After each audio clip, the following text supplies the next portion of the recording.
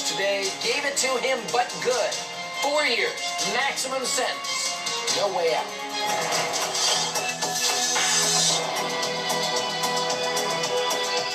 I find that Dr. Murray abandoned his patient. Dr. Murray repeatedly lied, engaged in deceitful misconduct. He has absolutely no sense of remorse, absolutely no sense of fault, and is and remains dangerous. Wow. So that was that. The judge slamming Dr. Conrad Murray, saying he has shown no remorse, saying he is still dangerous. And tonight, we've got a night of explosive showbiz flashpoints. Is this really case closed? In-session correspondent Beth Karras has been following the Conrad Murray case from the very beginning. She's with us tonight from Los Angeles. And Beth, let's take a look at Murray's reaction as he was let out of the courtroom. He appeared to be blowing a kiss. Presumably it was to relatives and to his kids who were there in court as the judge really threw the book at him today, just slamming him with that maximum sentence of 4 years. So here's our showbiz flashpoint. Murray gets the max. Did the judge get it right? What do you think, Beth? Well, let me tell you, one half of the courtroom says he absolutely got it right, AJ. The prosecution asked for the maximum, and let's face it, for a homicide, and it's the lowest level homicide, it's not a lot of years.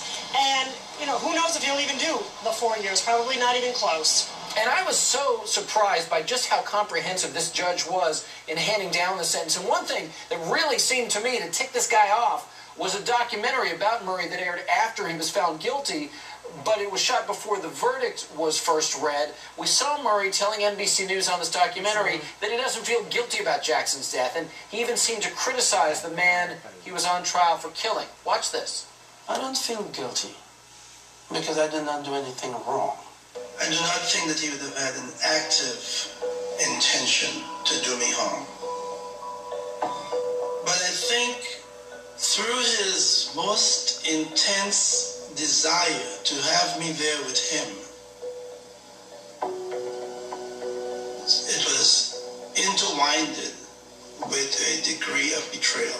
That really surprised me that he revealed that in that documentary, and apparently it surprised the judge too. The judge directly citing those interviews as a huge reason that he's locking up Dr. Murray. Watch this. Dr. Murray at that point says he feels betrayed and entrapped by Michael Jackson. Yikes. Talk about blaming the victim.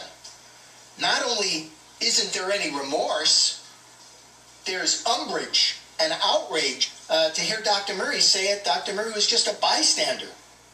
Wow. Again, pulling no punches. In short, that was really, when it comes down to it, one costly interview for Dr. Murray. So here's our next showbiz flashpoint. Should Murray have just kept quiet before his sentencing? What do you think about that, Beth?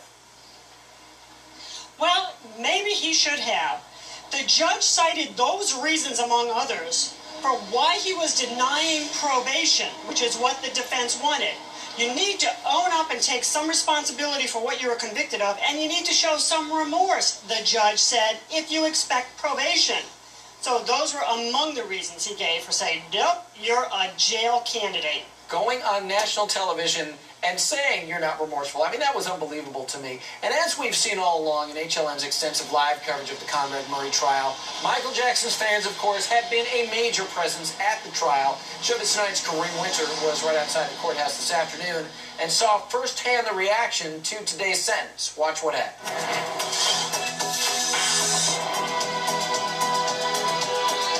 I can tell you the atmosphere out here outside the Los Angeles County Courthouse, it's a lot more controlled, a lot more subdued than the day that big verdict came in. But I can still tell you so many of Michael Jackson's fans still passionate about this case that's now come to a close. Fans like gold. And now we remember on the day of the verdict, you had a hard time. You were so overcome with emotions, you fainted. You're still standing today, so that's good news. Yes, it is. I fainted on the day of the verdict. I was overwhelmed. I was, I really went crazy because I was so scared that he wasn't going to be convicted.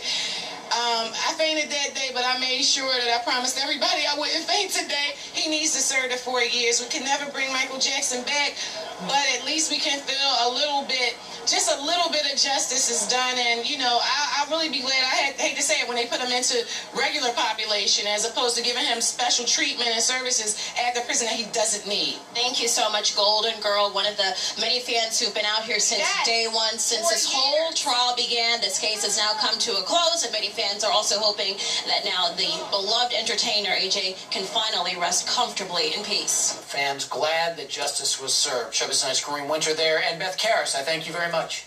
I want to go now to Rabbi Shmuley Boteach, who was once one of Michael Jackson's closest and personal friends, also a spiritual advisor to